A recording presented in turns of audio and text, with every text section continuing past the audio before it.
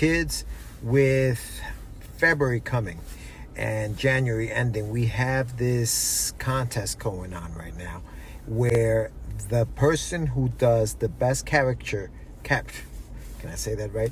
The best caricature of myself and Mr. Sam Vera gets some really cool stuff. So if you want to get down with the get down, send us your submissions. Do a caricature of us two knuckleheads, and the best one gets some swag. So send us those submissions. You can DM me at Medina Whip on Instagram or at Catch the Craze on Instagram, or even on Facebook. Go to our Facebook fan page and check us out there. All right? Crazy. Who's the craziest? I'm so crazy. You so crazy. Crazy.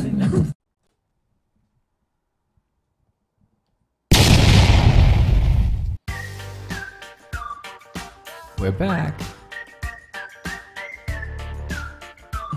I like this hook. You got a book you want to tell us about? Well, let's talk. There's no other place to do it. Only on Catch the Craze. Catch the Craze.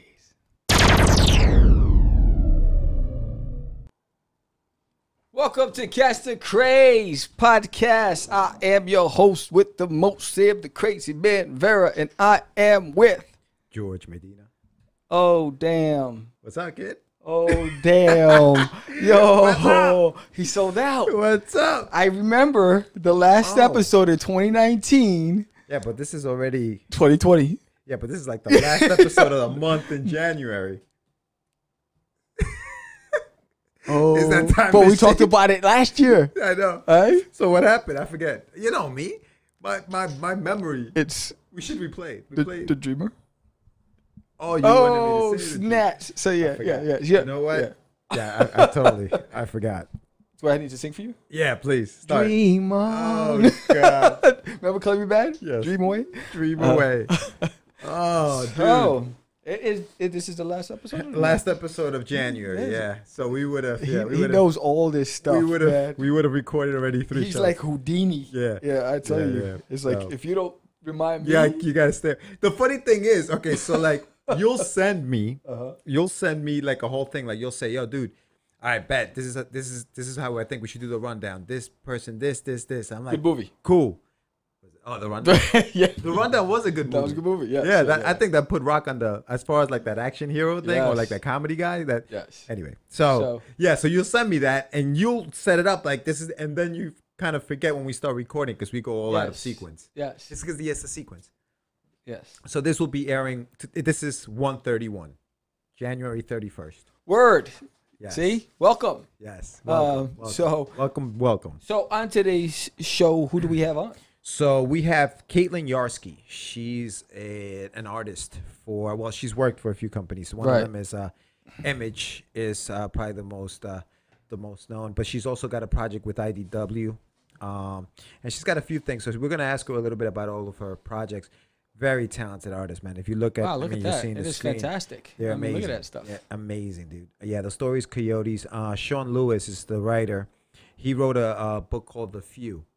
Also for Image, well, not for Image, but he printed it or published it through Image, and yeah, this guy's a beast. She's actually working on another project with him. I just love the design aspect of the covers. Well, yeah, it's funny because, and I wanted to ask her about that because she went to RIT, but she talked about.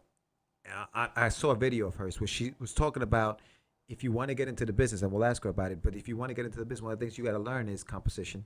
Yeah. You know, laying out a page, anatomy, you know, the obvious anatomy. All the things I don't know about. Yeah, dude. But if you look at these on the screen, I mean, the audience can see it. The layout of these, even like you see that episode 3 or the cover for 3, look at the 3 women in there. Like, it's. Well, it's funny how you say that because the artist that I hired for the cover of Forbidden. Yeah. We went back and forth on the layout aspect of the cover. He went as far as to send me camera positioning and how they should be positioning with arrows and all that stuff, whatever. Right. And it was a great because again, I've been out of the game for 10 years, going back in. I have an image of what I want the cover to look like, but then he was like, well, it won't work that way. You know, the camera should be positioned here. This is what should be in the foreground, background. And I was very humbled by that experience. Dude, there's an art form to that thing. Yeah. Right? Like there's like a whole, yeah, it is. It's an art form. You have to know what you're doing. I was like, he took me to church. Yeah. I was like, damn. But no, but I was very impressed with the final product. So, I mean, he won me over because it made sense to me because everything started kicking in. You know, the rust started going away. I was like, yeah, you're right. You're right. Yeah. And then when you actually see it, you understand what the heck he was talking. You're like, wow, that's what he was talking about. Yes. I get it now. Yeah. Yes. No, it's true, man. It's true. But yeah, so we have that, and we've been 2020. Obviously, we were looking at the top 10 at the end of last year, and I kept thinking about how we did about 15 episodes at the end of last year. Right. That was how we ended the run. From when the show came back to that, and at the end of last year, obviously, and it's almost like a recap, but we talked about different things that we were going to do, and I like the fact that we have kind of gone into that. As the audience would have seen by now, right? We have added things to the show, including the promo. That's different from last year, and it's going to get better. And it's going to get bigger, and as we continue later on in the year, in the next couple of months or whatever, we're also going to have new stuff and new things. Coming down the pike for the audience that I'm sure they're. Yeah, I think the big thing is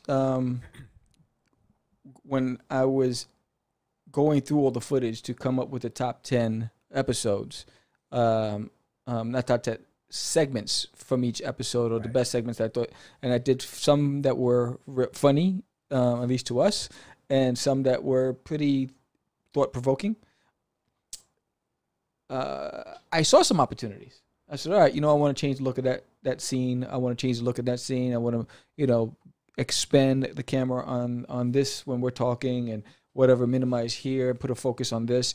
So I think that's part of it, is that it was a great opportunity for me just to reset, and assess the look and feel, on top of the fact that we have a lot of things that we have planned for this year. But it's part of the growth process. Yeah, and it's absolutely. Also, feedback from people. Right. And that's what's important. If you listen, if you're an avid listener, give us your feedback. What do you think we can do differently? Right. Yeah, because it's the only way we'll grow, and we'll know what people are looking to see or hear about or watch, and things like that. So yeah, next month is going to be a big month. Also, we're going to have a lot of, whether it's an artist or whatever. Next month, we're also going to again expand. Yes. And look for new artists to come on and talk about what they're doing. Yeah. So we actually, January secured. This is the last episode of the month. If you haven't, if you were thinking about promoting your product, if you were apprehensive on whether or not we'd accept you, if you reached out to us, you don't know until you do. Reach out to us. There's a lot of people on Twitter that thank you so much for following Catch the Craze. If you're a writer, you're an artist, give us a shout out. Reach me on Twitter, reach me on Instagram, reach George on Medina Whip, and let us know that you want to get down on the show, and we'll book you. We're booking February, March, and April right now, the spring season. So send us, holla. Yeah, I got a couple of guys that are interested, and we'll give up the itinerary and the names as soon as they're confirmed. But yeah, definitely, if you guys are interested. And then we also have other fun stuff that we've been doing, with the different. What do we call them? We had the G.I. Joe at the beginning of the the live show. So it's the 80s Craze, right? The 80s Craze, and then we have the other stuff that that we've been doing. Yes. So, and then we're gonna continue that throughout the year. So look for that. We'll be posting about all that stuff on the Facebook page, on the Facebook page, the fan page. Yeah. So check that out. So we got a lot of stuff, man. We got a lot of stuff going down definitely. The pike. I think 2020 is going to be an interesting year. December was a very controversial month on Catch the Craze, with a lot of, emotions that were running wild with some of our guests and opinions on what's happening in the state of the industry or the state of politics. So we're hoping to have a lighter month in January, but there's a lot, but a lot of crazy like things that happening in the stuff. world today. So Yeah, absolutely, absolutely. you know, it is what it is. But what are we talking about today, Georgie? Today, so all right, so on our is that what we're doing first? No, Maybe we that's should not. do that That's, first. oh, it's not. Oh, story time with Tham. Look at that. Why not? So this will segue into our topic, Go for it. right? So one of our topics today is let's see, it's the deal, right, George? Deal, So deal. the deal, right? And that segues into story time. So before we even get to the story time, Okay. Medina, please, it should say the Dreamer presents, but what are we talking about? We could change that. So all right, so the segment again is get your meds. So if you guys have a topic that you want to discuss, left my meds. hashtag get your meds. Send me a topic. You know, we'll do a little research about it, talk a little bit about it, and we'll go from there. But this one is Ladies, deal. it doesn't mean get your Medinas. All right, Yeah, he's no, taken. no, yes, Just say absolutely. Yeah, so deal, right? The Cambridge Dictionary. Okay. Oh, All right. It basically gives us a definition of deal making, and it is the activity of making business agreements or arrangements. Okay. We all make arrangements. You know, I tell you I'm coming here at 6. We always make an arrangement. Oh no, can you make it there at 6:30? We never look at that as we just made a deal. Right. Right? We just made a deal to meet somewhere. Right. We do this every day of our lives. For some reason, when that meeting goes into a boardroom or goes somewhere else, all of a sudden it just becomes harder to do. right. Right? And I think that some of us as creatives, you know, and creators and people who like to do creative things, we think of deal making, and I think we lack the desire, right? Not the ability, because I think a lot of us can make deals, but I think we lack the desire to deal with that kind of stuff. Right. But I think that what we have to do as creators is we have to understand that that's part of it, right? If we want to get put on, we got to be able to make deals. Right. I did a little research on the topic. Oh, Suki, right. this is getting and, good. And this is just these are just tips that I read. Guys, if you have better ways to do this, go for it. Do it that way. You know, do what works for you. But for those of us who are like, damn, what do I do? Like if I go into a board, like how do I react? What should I be thinking? Where should my mind be? And it's basically, I read an article on Forbes by a gentleman by the name of Brent Bedshore. And he said that every business deal is composed of 3 basic components. Breaks it down like this: 3 basic components. And that is, what do I expect to happen? Right. Walk in there, what am I expecting? Okay. Right. What is the best possible scenario? So Right. what is the best thing that can come out of this deal? And what is the worst possible scenario? Right. Those are the 3 basic, you know, what the business deal is composed of. So when you walk in there, you're thinking, okay, what do I expect? So you walk in there, right? You and I will walk into a business meeting, okay? And we want to get a deal. You know, we want our books published by, say, Image, for example, right? We walk in there. What do we expect? We expect to get published by them, right? What is the best possible scenario? They pick up the book. What is the worst possible scenario? Other than they don't pick it, they pick it up and it doesn't sell well. Right. Right? Right. So when you think about these things, right? And I think that's the thing that stresses us the most is, man, what do I say? How do I react? And I know that I'm sure you have a story about the when we were in that situation, but it's nerve-wracking. It is nerve-wracking. Right? Because if you've never done it, in that scenario, you're going to be like, what do I do? Right. You know what I mean? So yeah, so they were just talking about simplifying it to that point. And it's funny because when you haven't been doing that for a while, and even when you don't go to school for that kind of stuff, they have terms and terminologies that help you with these things. Right. And I remember this from like when I used to go to school and, you know, thinking about those things. They have a term called BATNA. And BATNA is the best alternative to a negotiated agreement. Okay, basically what it is what is my alternative if a deal doesn't get done? I thought you meant bring a bat to the meeting, but go ahead. Wow, that's I'm just saying. That's kind of close. That's kind of close. I thought you said bat now. No, bat now. Okay. Bat now. So anyway, so the better alternative. Come in peace. So the less you need the deal, the more the risk you can take in the negotiation. So if you have nothing to lose, you can go in there and just Right. go all out. So Bad night is that. It's what is my alternative if a deal doesn't get done. So that's how you have to approach Right. a deal. Like, all right, cool. I want it. So But how what if do I you don't get set it? yourself up in a position of strength when you're going into a deal making scenario? How do you set yourself up? Yes. How do you set yourself up? You know, how do you put yourself in a position of strength? Right. So it's basically knowing what they want, right? So if you know that they want something, okay, and you are able to give it to them, okay, it's a matter of positioning yourself where they say, okay, you know, I don't think you're ready. We're ready for that kind of stuff. But then you also have something else Right. that you can offer. Right. You know, it's always about positioning yourself, almost like seeing a step ahead. And again, they talk about what do you have to lose. Right. If you have to lose, then it's fine. They also talk about, and I was, you know, the Harvard Law School and all of that, and all of these things. They try to they basically say keep it simple, like keep your negotiations simple. Focus on a problem, you know, solving approach.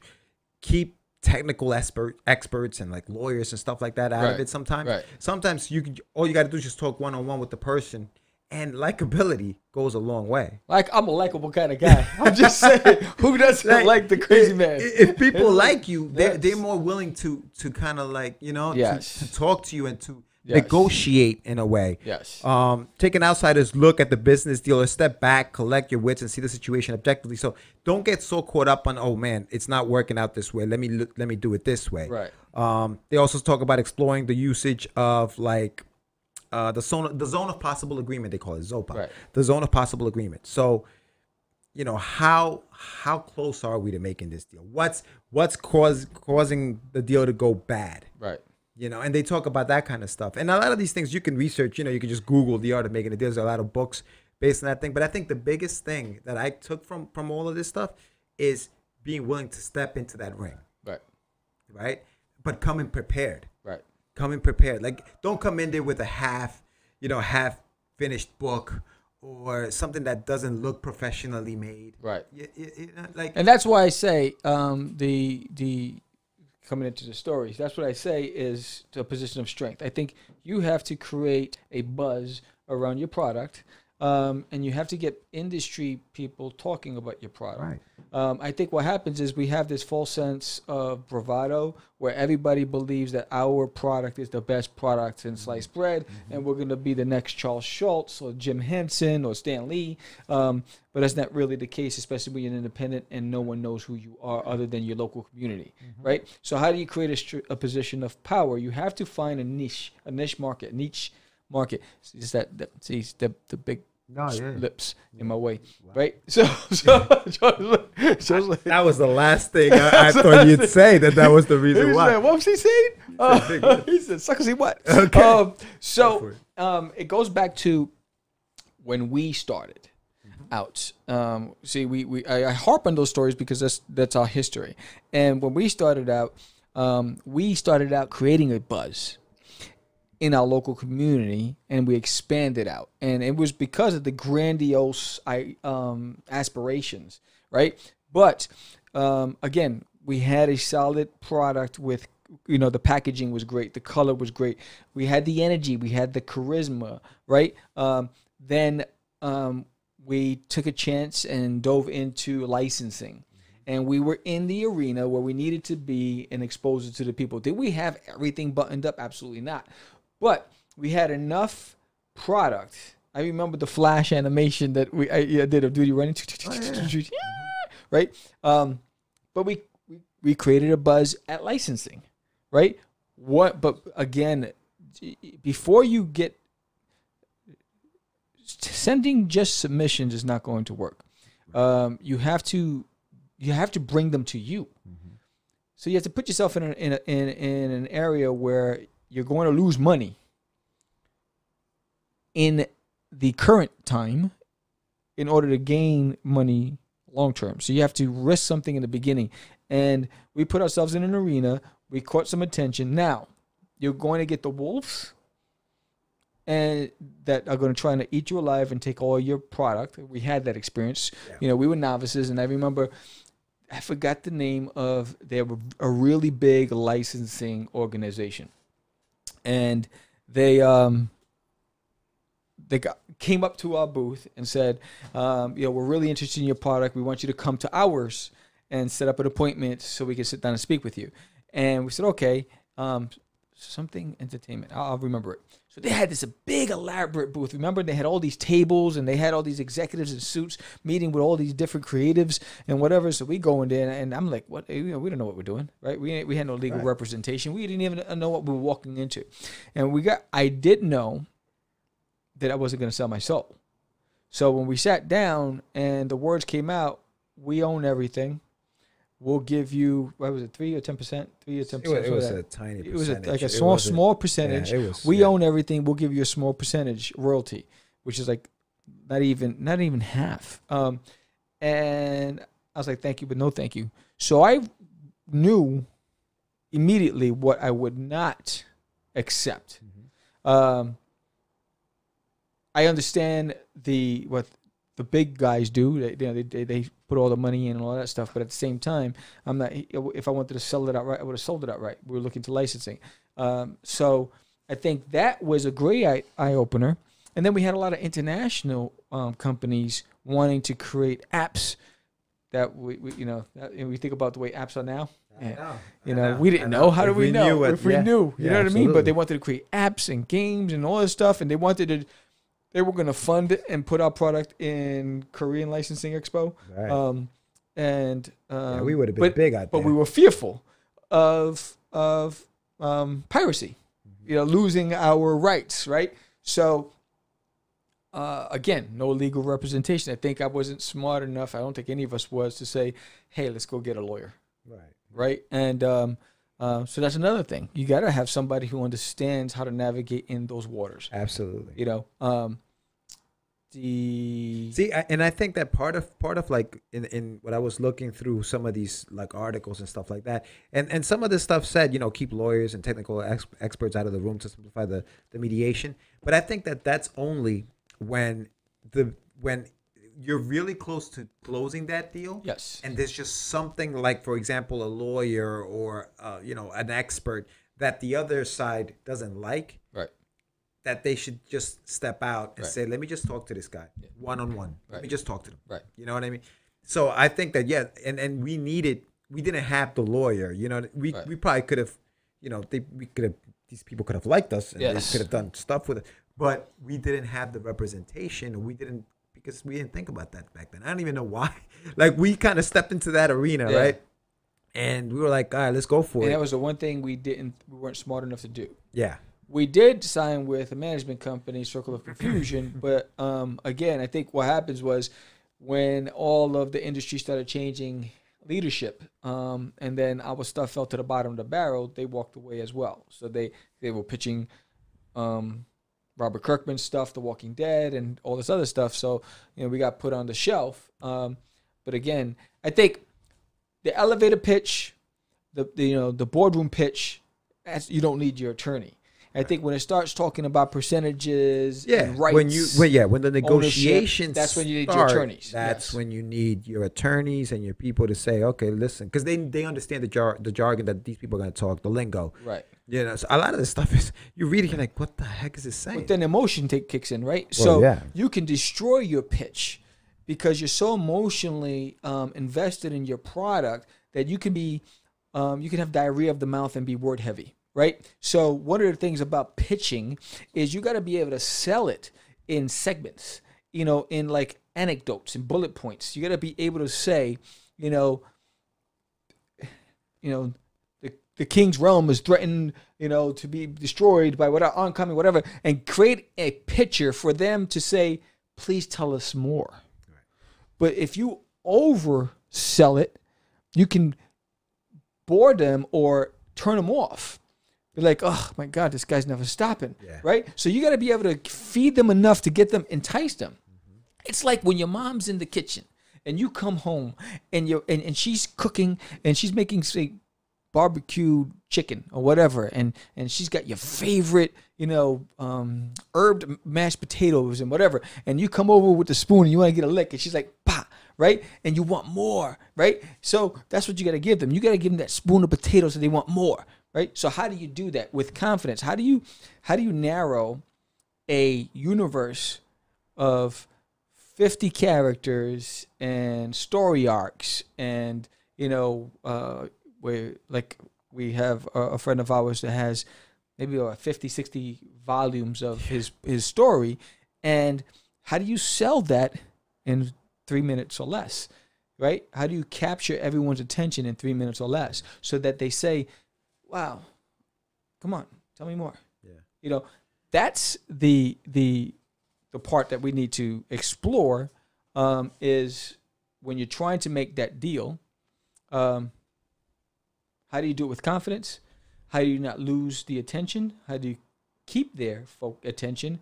And how do you walk away with everything you intended on getting when you walked in? Yeah. Right. And that's part of the deal making process of it, right? How do you walk away making them want it? And to me, I mean, for me, it's, and again, what I was talking about is just like once that deal, how to close it, like once they already know what they want, but you got to make them want it, right? And a lot of that, some of it, I mean, sometimes they say it's better to be lucky than good, right? But I think that you have to be good. You can't just, I mean, I guess sometimes like it's luck. And when I say luck, I'm talking about like things like, look at, for example, South Park, right? Yeah. That got put on, and the artwork, you're like, how the heck did I make it? But there was something about it, and right place, right time. Somebody saw it, somebody liked it, somebody says, I'm going to take a chance on that, and it blew up. Right. So sometimes it's luck. You got to be at the right time.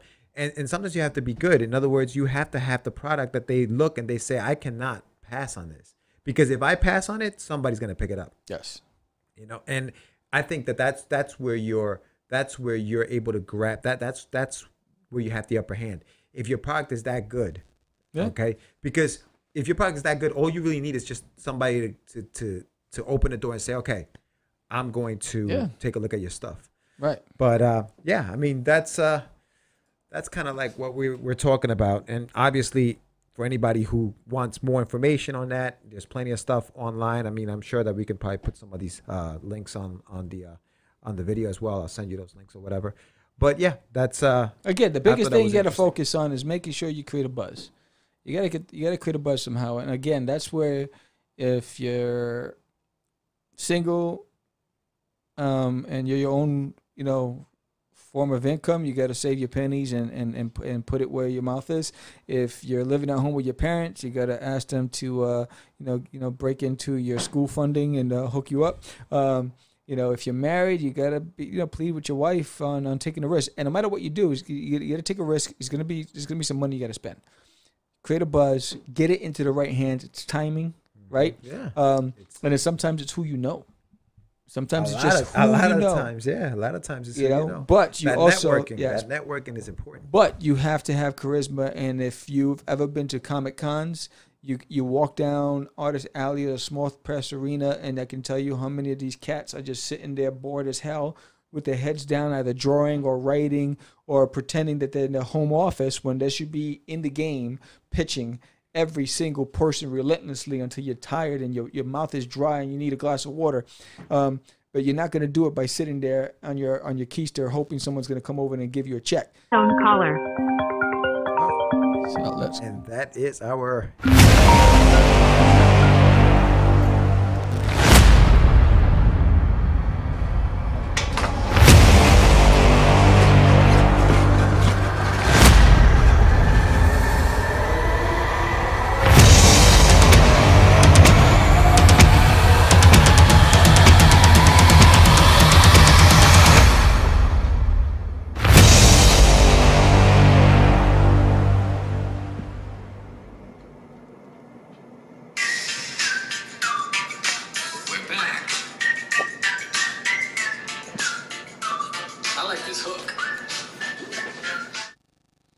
All right, we're back. How you doing, Kaylin? All right, how are you? Good. Welcome to the show, everybody. This is Caitlin. Yarsky, how are you? Hey, everyone. Thanks for having me. Nah, no worries. Thank you for being on the show. This the gentleman who picked up the phone was Sam. He's hosting the show with me here at Catch the Craze, and I really want to thank you for taking your time to be on the show with us, and talk a little bit about what you do. Sure. So I am a comic book illustrator, and I also do covers, and I also design video games. So those are my main things that I'm doing right now. Awesome. You know, I was reading up on some of the stuff that you've done, Kaylin, and we went on your website, and you know, you have the covers for the Coyotes comic book that you did with Sean Lewis, and this artwork. It's incredible. I want to just to tell us a little bit about your background as far as like where you went to school, where did you learn your craft, essentially. Sure.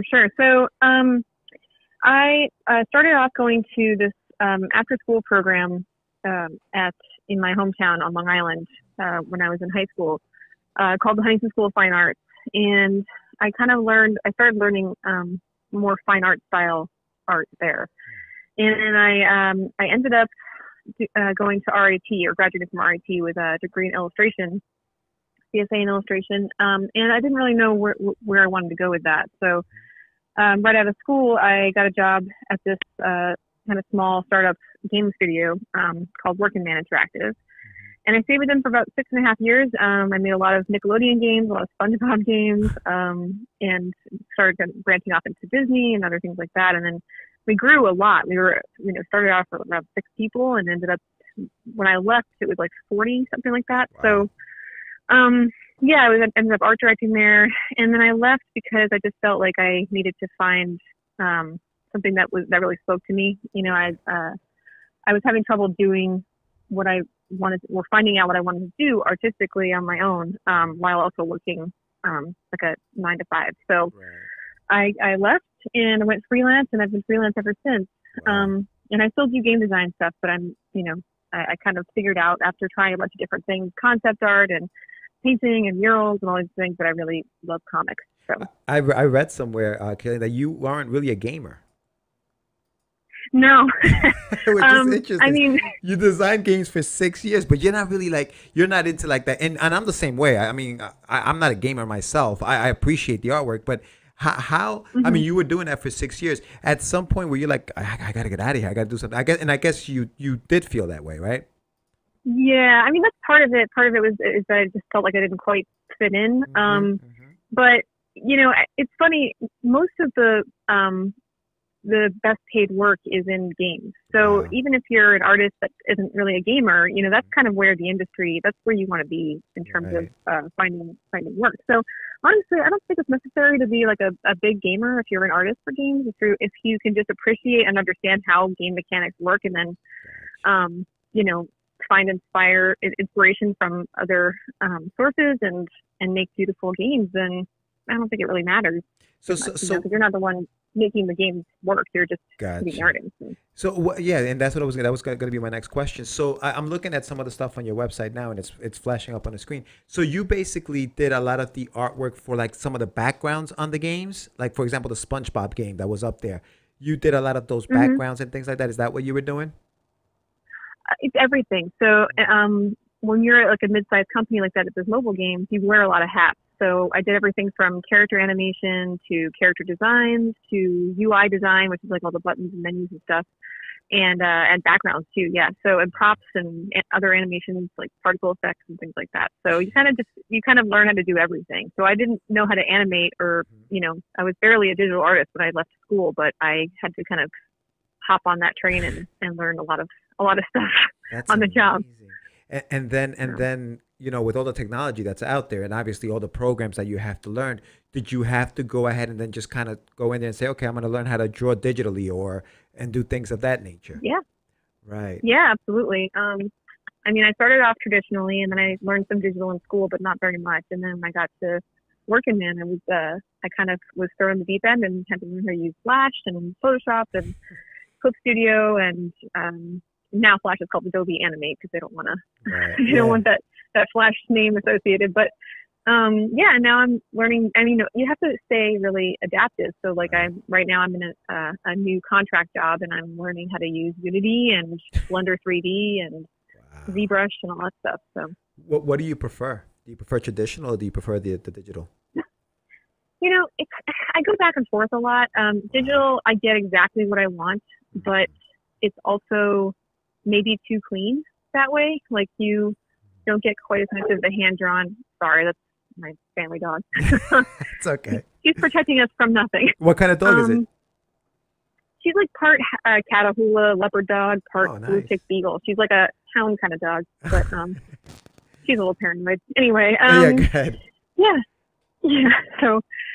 So what were we talking about? No, I was saying, what do you prefer? Do you Digital. prefer? Yeah, you said it's too clean. The digital. You prefer. Sometimes you want to see some of that. I mean, well, yeah. I mean, I love digital. I really do, and I love Clip Studio Paint. That's like the program I work in when I'm drawing and painting for comics.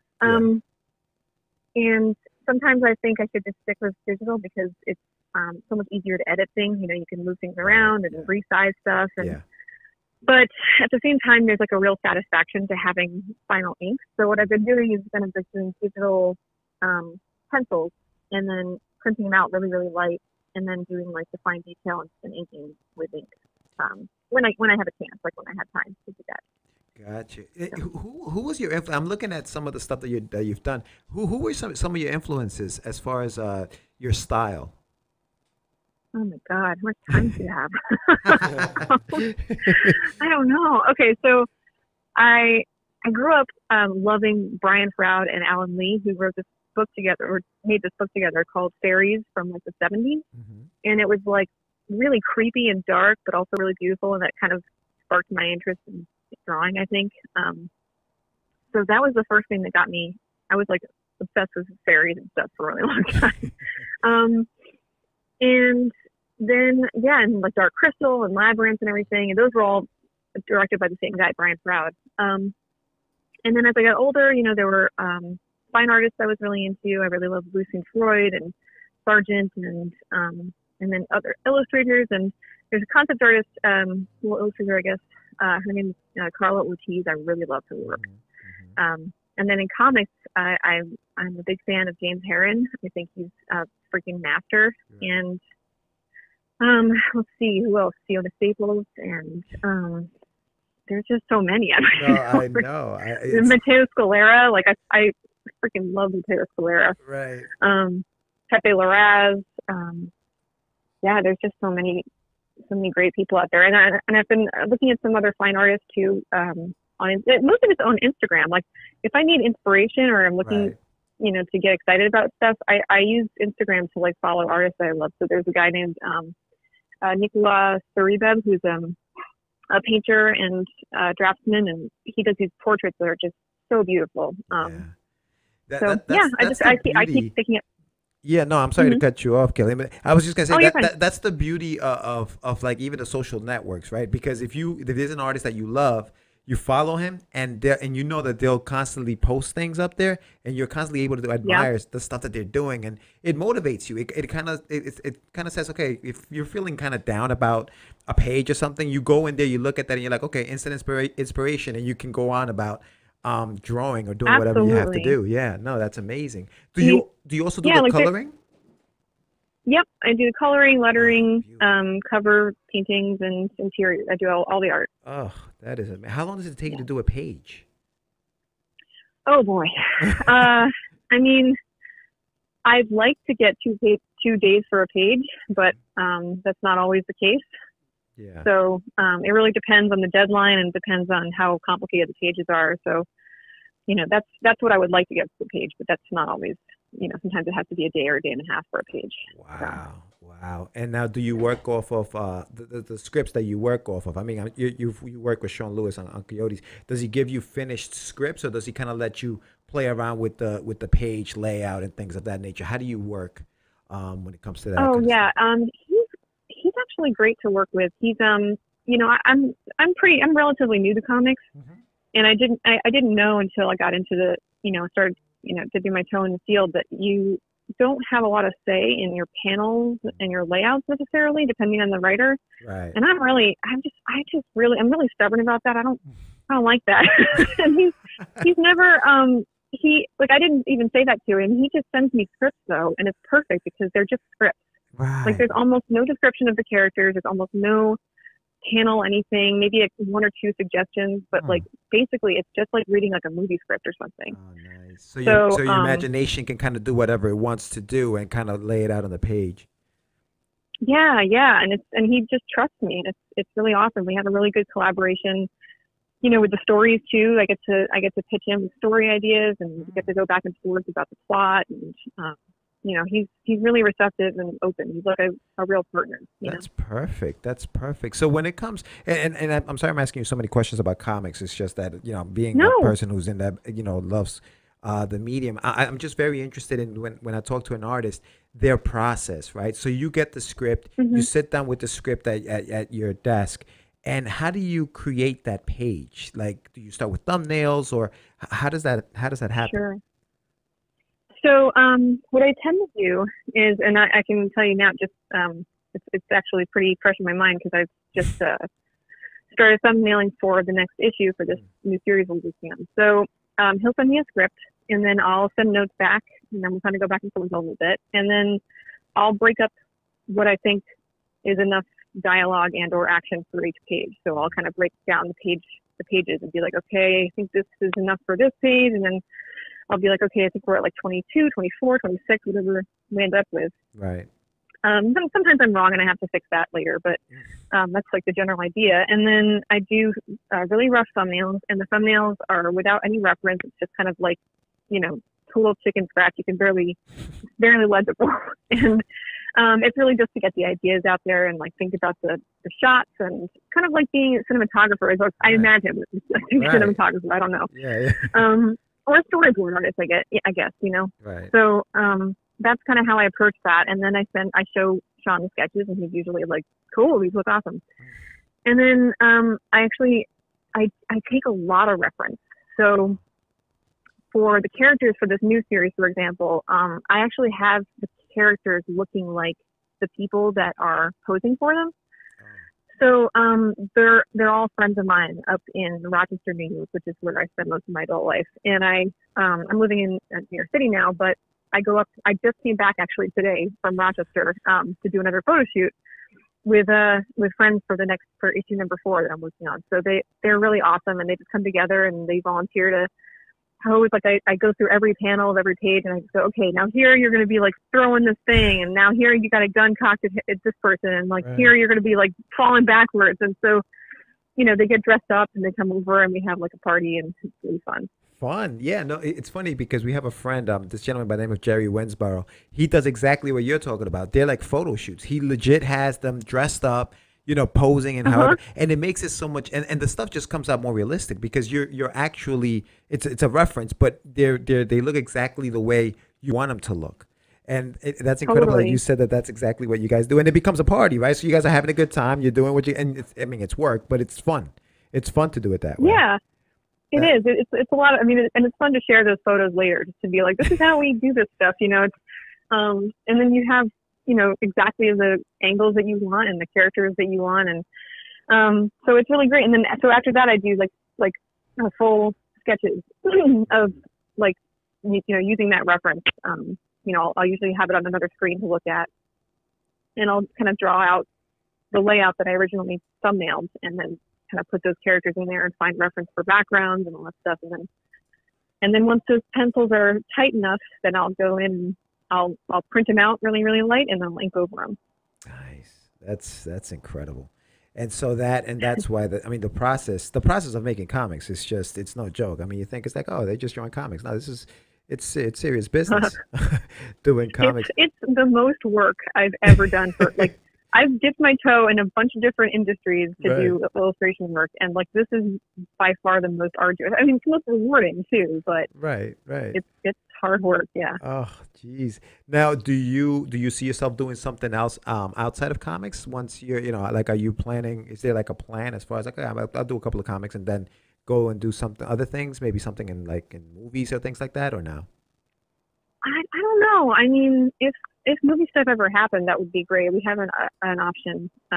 So I mean, if that ever did happen, then sure, why Yeah. not? But Right. honestly, that wouldn't be like my main goal. I want to stay in comics as long as I can. Like, I Good think, for you. I mean, I don't know who can afford to work in comics without having another job, honestly. Yeah. So I'll probably be working in games for a long time, but but I definitely feel like comics is home for me. Like, that's where I love telling stories. That's awesome. How did you I mean, I don't know if you can even answer this, but as far as when you hooked up with Sean and you guys started doing that work, was this something that came that you also had input as far as creating the story of Coyotes and then you guys pitched it to Image, or did he already have that deal with Image and he was just looking for an artist and that's how you guys came together? How did that work out?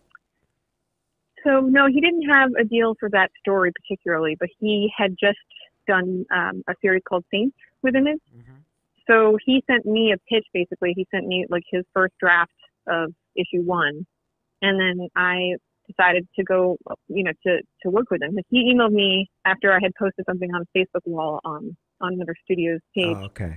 They had like a submission process, and he was looking through Gotcha. all these artists that had posted there, and then he saw my stuff, and then he emailed me and said, "This is a story I'm thinking about working on. I did this thing with Image. Do you want to work together?" And so I was like, you're a little reticent sometimes to work with people you don't know or to do stuff for free because you're kind of partners and you're just working, for a long time on something. But Sure. I really believed in his story, so yeah, so we started working together, and it's been great. And it's worked out. That's amazing. Good for you. That's awesome. So no, and then I also saw something about some music endeavors. Yeah. Do you also do anything with a band or what are you doing in the music industry? Yeah, I mean, I don't do it really professionally. It's more just amateur. But I've played in a bunch of bands up in Rochester, Nice. and I play violin and I sing. So Kayla, you do it I all, play in a Kayla. bunch.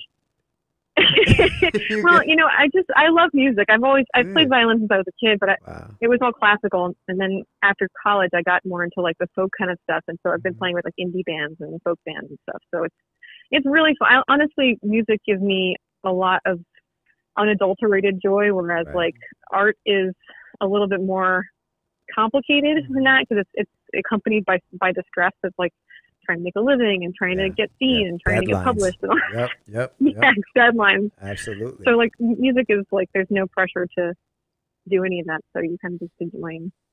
Yeah. That's amazing. And now I know prior to you calling us, we had talked a little bit about some of the things that are coming down the pike for you. Do you want to tell us a little bit about your future projects that you're working on? Sure. So I was just mentioning about this new story I'm working on with Sean. It's called Bliss. Mhm. And well, that's the working title anyway. Who knows if it's going to change? But I think that's the title. It's probably going to stick with.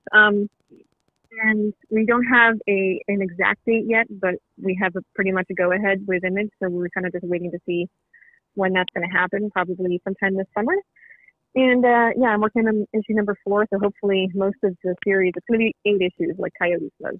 So Right. hopefully by the time the first one comes out, I'll be so far ahead that I won't have to freak out about a Yeah. monthly Yeah. issues. Absolutely. How many issues do you like to be ahead before things come out for you to be comfortable?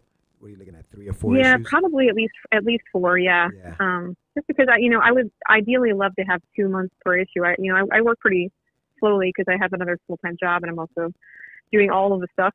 For everything from penciling to coloring to lettering. So Jeez, it's a lot.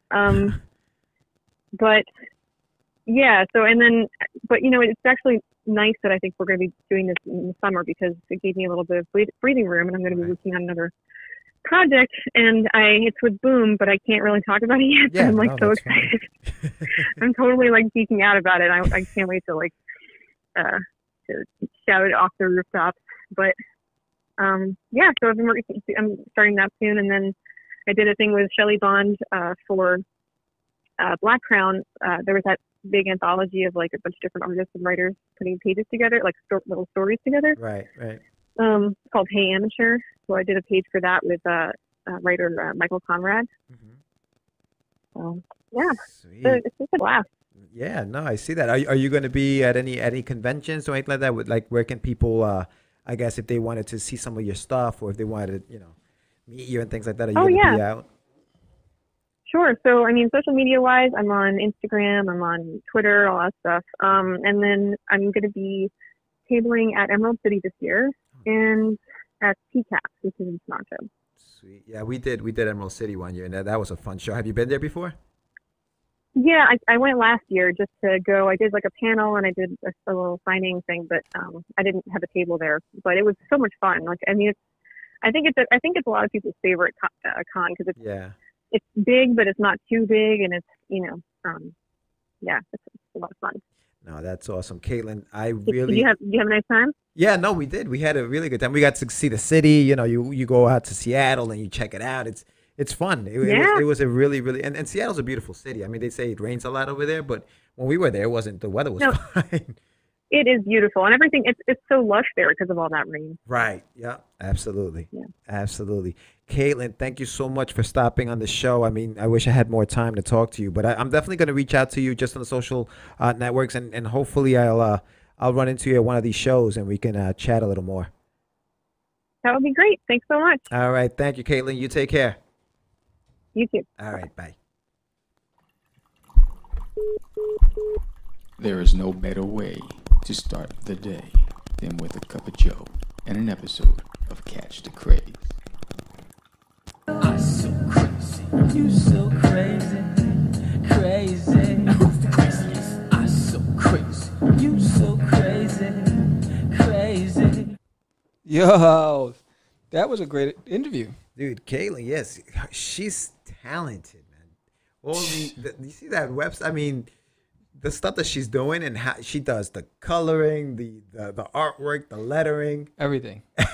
It's a labor of love. Everything. That's and amazing. She works full time, and she's a musician. And you see how and good she that fights stuff crime looks. at night. It's crazy. It is amazing, dude. Yes. I definitely got to pick up that Coyotes book. Yeah. And I can't wait to see what it is that she's got coming out from Boom Studio. She seems to be very excited about it, so I can't wait to see what that is. Yeah. Your mic, you keep on going off. Yeah. What's up with that? I don't know. Rookies over here. yes. But thank you for Caitlin. If you haven't picked up Coyotes, pick it up. And again, visit her website. She's on Facebook. We put up that page during the interview. We also put up a webpage during the interview.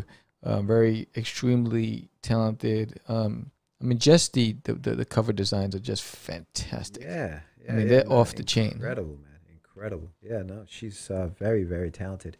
And it's funny because she was talking about she was doing games and she was designing games before and doesn't play getting games into at all. comics and doesn't play games, but she's just like, dude, and that's where the money is. Games people play. That's where the money is. Remember it's that amazing. song? No. You remember games? Oh man, games people play. You don't remember that song? Oh, who sang it? Stop acting up. No, who sang it? No, seriously, no, who sang it? I gotta look it up. I don't know. Was it a rap or was it? It was I don't know if it was house music. Let's see. Wait, hold on. I'll tell you right now. People play it. I don't remember this. Let's see. But yeah, man, that was a good one. That was a good interview. I definitely It's old see what school. else. Is this it? Joe South, was that? I don't know,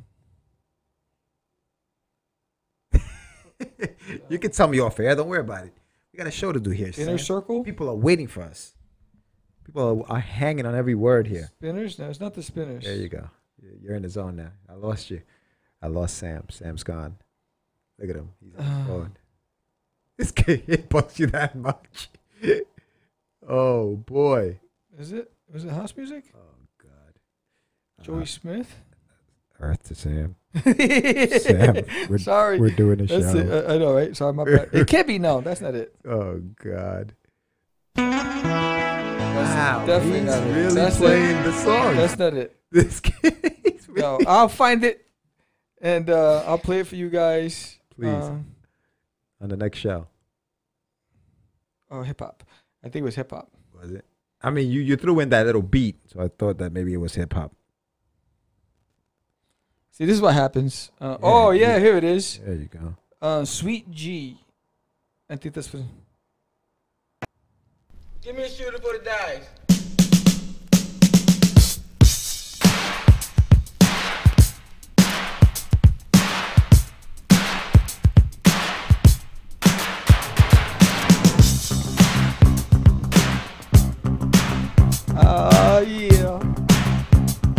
This is old school. It's called. Oh, damn, it's got a whole bunch of samples. Can we be playing this on the air without getting in trouble or no? Do we need the rights to the song? Is this just instrumental?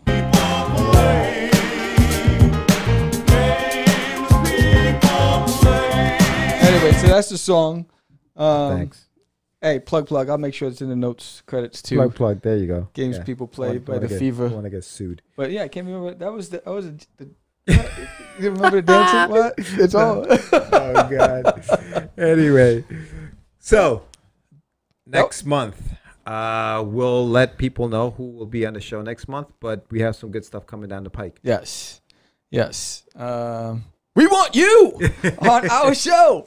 So yes. So we're booking slots for spring season. So currently, if you're interested, give us a call. Don't be scared. Have you heard?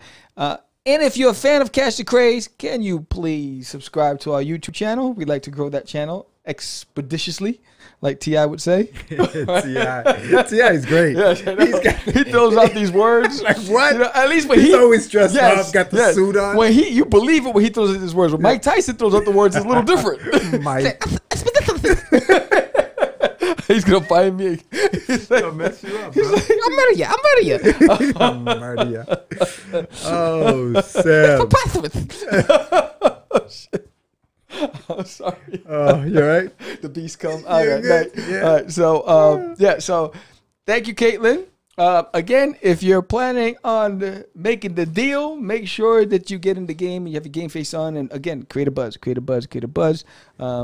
Check us out on Instagram, on YouTube, on Twitter, on Facebook, on check us out on TikTok, right? We're on TikTok, right? That's right. Videos on TikTok. Vigimos. Check them out. Vita Meta Midgemans. So right. I'm Sam the Crazy Man Vera. And I'm George the Dreamer Medina. Look at him. Dream Happy. on. Oh, that's what you want to do. You want to dance and sing. Anyway, peace out, y'all. Peace out. And I got it. Boom. It's just easy. It's not. Crazy. I'm so crazy. You so crazy. Acquiesce. Crazy. No, I was talking about my friend Acquiesce. Man, You so say my name, right? This is what you were thinking? Oh, You are listening. He described me. He said, I'm the. You're listening to Catch the Craze. You're listening to Catch the Craze. You're listening to Catch the Craze. To Catch the Craze. You are listening to Catch the Craze on Catch the Craze. You're listening to Catch the Craze.